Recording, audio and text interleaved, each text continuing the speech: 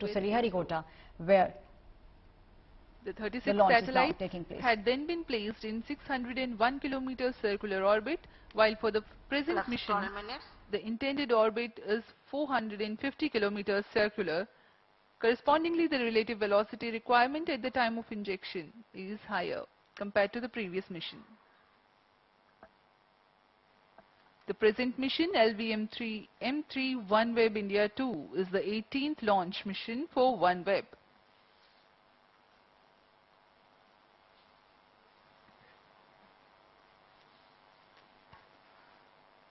वर्तमान में तृतीय क्रायो स्टेज परफॉर्मेंस नॉर्मल और अंतिम चरण प्रज्वलित है और सामान्य प्रदर्शन कर रहा है।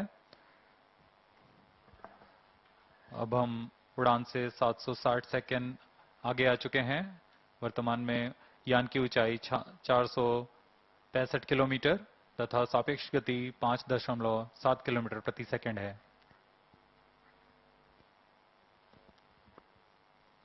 Plus 13 minutes.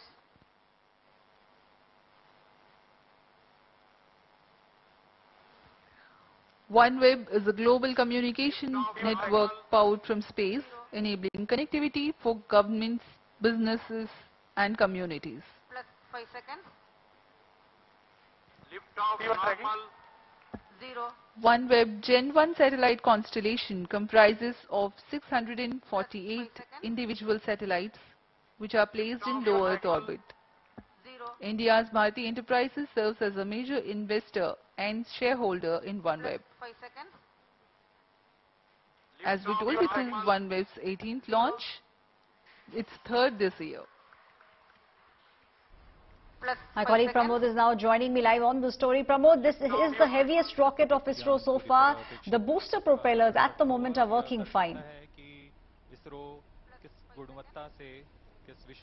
It absolutely is, Aishwarya. It's close to 643 tons, and the payload itself was around 5,805 kilograms. And imagine, in just a span of 15 minutes or so, the rocket has gone all the way up to 450 kilometers. All the parameters for now is normal. That's what we've got it. The first one was the booster rockets S200, and then we had the liquid stage L110, and the last one, the cryogenic engine, which is also performing normally. All information has been given, and this is also a massive success. In fact, this is the background where you saw the actual rocket. There was a trail of smoke over here. This entire building rumbled as it was soared up high, and ISRO has proven once again its might and superiority while bringing out such a launch in just a simple manner. That's the best thing about ISRO. They have achieved something, and still they have done it in a very a way that we have to appreciate.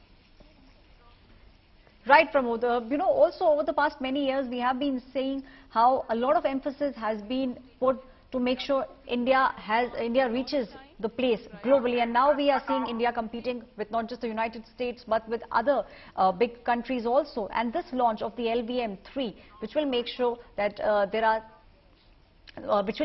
India is put on the map, and also other countries start looking at India. So all these launches that we have seen over the past many years are testimony to the fact India has really arrived.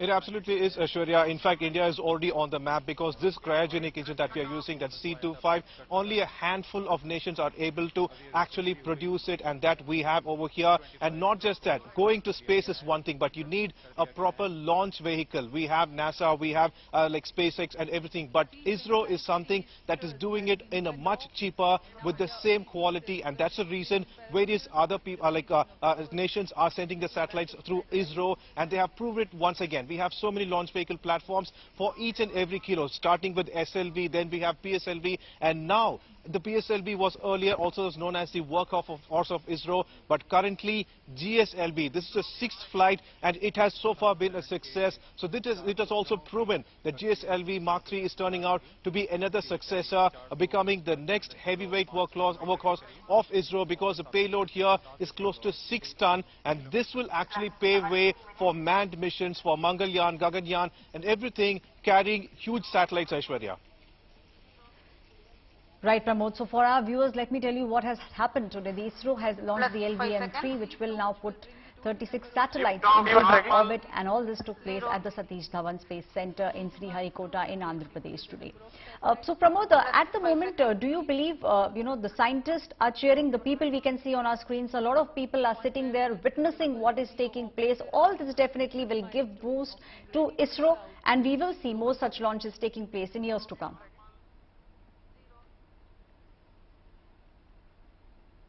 On one side, ISRO is actually proving its might and power with each and every launch, because these are launches where you have to have zero error, and this is something that you have. There is nothing allowed to probability, and everything should be perfect. And ISRO has once again proven that it is perfect. So the international players are getting a launch vehicle with absolute perfection, and not just that. This is a kind of like enthusiasm for a lot of people, youth as such, because anybody who's interested in space travel, that is something recently been talked about, and anybody who's interested in space and everything, ISRO is becoming an idol, because ISRO is showing that you can simply prove it. All you have to do is dream and imagine and work hard, and that's what ISRO has been standing as a testimony, and that's why those people over there are cheering up. Those are the scientists and analysts and mathematicians who've been working relentlessly for several nights to make sure not even one mistake occurs. There should not be even one miscalculation, and that's the reason such a brilliant launch. Imagine, Aishwarya, to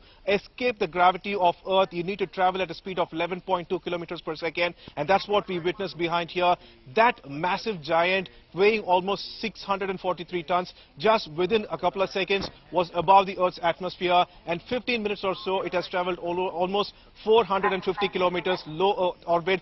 This itself is a massive achievement. ISRO, which is doing it very quietly and calmly. 150 kgs, and the cumulative... Well, Pramod, from where you are standing, tell our viewers exactly how far the launch space was from where you are standing, and what did you feel when that rocket actually, just lifted off? Because we can see the kind of power, as you were also speaking about, that is needed to, launch such a vehicle. What did you feel, and what exactly happened to the building where you are standing? Plus 19 minutes.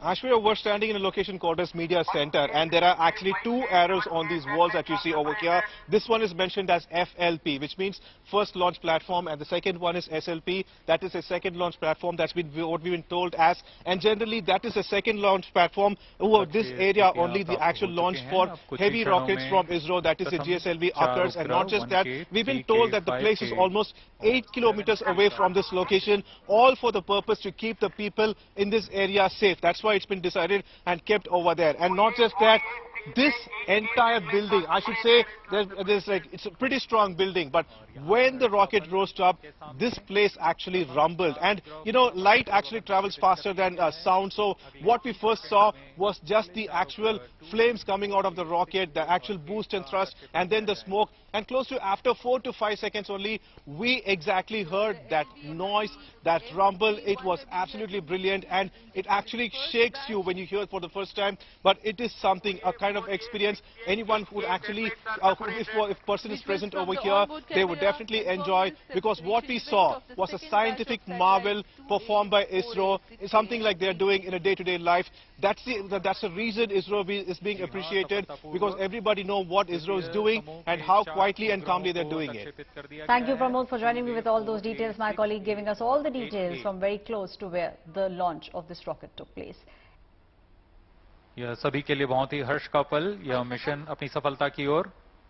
Liftoff normal. Current altitude